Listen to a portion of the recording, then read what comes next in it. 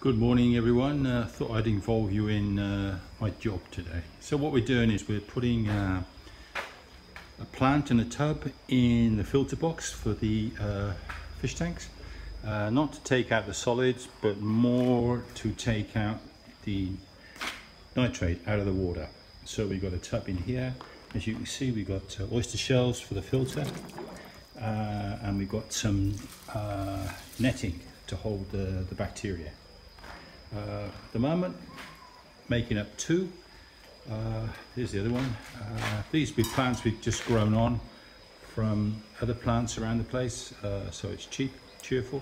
Tubs recycled from the building project, and this is another tub you can see which is empty, and it'll be finished off in about 10 minutes. There's probably going to be about, I don't know, 8 tubs, 10 tubs around the place.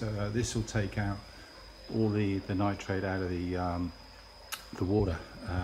We're going to be overstocking these tanks, so it's important to make sure that we've got as much planted material in there as possible. Anyway, I hope you guys are busy and having a DIY day.